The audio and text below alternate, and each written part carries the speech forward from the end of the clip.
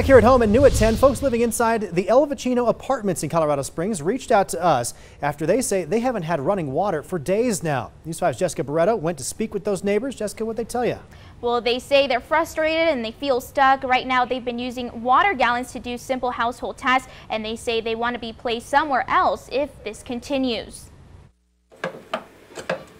Tammy Douglas says she's been without running water for 5 days inside her apartment. This is how I have to wash my dishes. She's depending on gallons of water to get her by. I can't brush my teeth, can't take a bath, can't flush my toilet. Neighbors tell us it all stems from a broken pipe, which crews seem to be repairing on Sunday. But still, Douglas wants more to be done. Very angry because I'm paying to have something I don't have. That's a necessity. Water. In a separate building inside the complex,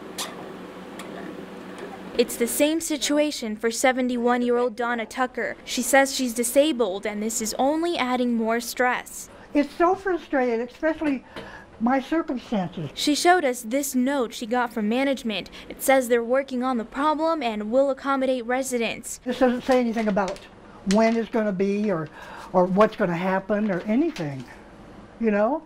So we're just left up to our own devices. But right now, neighbors are relying on each other. Yeah, that's all I got now. I think it's through one of them. We're all going through it together. Especially since they have few other options. I want to be put in a hotel because I have nowhere else to go to like take a shower. I don't have nowhere to go take a bath. So I'm stuck.